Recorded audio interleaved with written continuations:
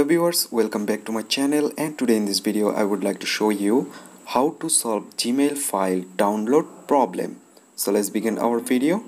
So first of all, you need to go on your Play Store and you need to find out your Gmail. So there you can see I find my Gmail, and now what should you do? You just need to check out your Gmail is update or not. If your Gmail is not update, make sure your Gmail is update. So after update your Gmail, then what should you do? You just need to go on your phone settings and you need to find out apps or apps management option. So here you can see this is apps, so open on it. Now go to manage apps. Now you need to find out your Gmail. You simply go on your search bar and type for Gmail, open on it. Now at the bottom right side there have a option clear data.